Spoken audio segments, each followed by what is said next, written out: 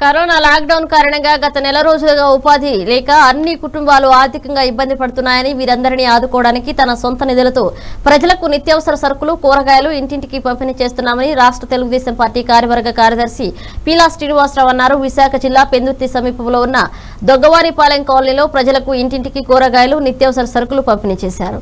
దీనిలో భాగంగా ఈ ఆదివారం మరిడిమాంబ జాతర నిర్వహించాల్సి ఉండగా కరోనా లాక్డౌన్ కారణంగా అమ్మవారి గుడికెళ్లి ప్రజలందరూ దర్శనం చేసుకోవడానికి అవకాశం లేనందున పీలా శ్రీను మరిడిమాంబ అమ్మవారి చిత్రపటానికి ఇంటింటికి అందజేశారు. ఈ సందర్భంగా పీలా శ్రీను మాట్లాడుతూ లాక్డౌన్ వల్ల ప్రతి కుటుంబం ఉపాధి కోల్పోయి ఆకలితో అలమటిస్తుందన్నారు.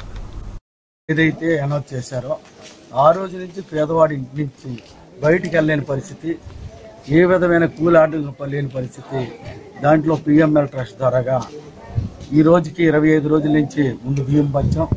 మరి అమ్మవారి దర్శనం కూడా చాలా కష్టం, మరి తీయడానికి లేదని చెప్పేసి గ్రామ ప్రజలందరితో పాటు మరి ఏదైతే రక్షక భటులు పోలీసు వారి ఆదేశాల మేరకు మరి గుడి దర్శనం లేదు కాబట్టి అమ్మవారి ఫోటోని కలుపుకుంటూ ప్రతి ఇంటికి మరి పీలా శ్రీనివాసరావు గారు మరి అమ్మవారిని ఇక్కడ తీసుకొచ్చి ప్రతి ఇంటికి ఆ రోజు పసుపు కుంకాలు ఇచ్చే నిమిత్తం